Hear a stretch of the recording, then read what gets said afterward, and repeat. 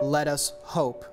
A-rated Boca Raton Community High School was the first school in Palm Beach County to offer ACE classes. What else can you add to those things for us? Now, close to 10 years later, the school, one of just 100 selected worldwide to offer pre-AP or pre-advanced placement classes. When I got the email saying that we were one of 100 schools and the only one in Palm Beach County that got this program, I was beyond thrilled.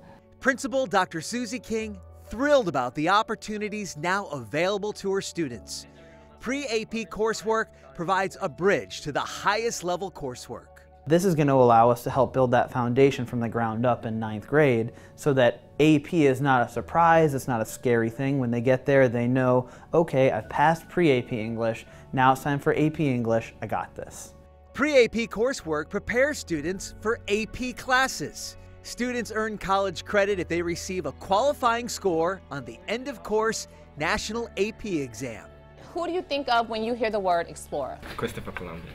Shenard Blakely is grateful he has the chance to take pre-AP classes. This is a great start for me, and it's better for me to get college credits. 700 students at Boca Community take pre-AP classes such as English, science, and world history. I feel like sometimes we don't push kids hard enough, and this is a course that's going to push them to strive to the best of their abilities.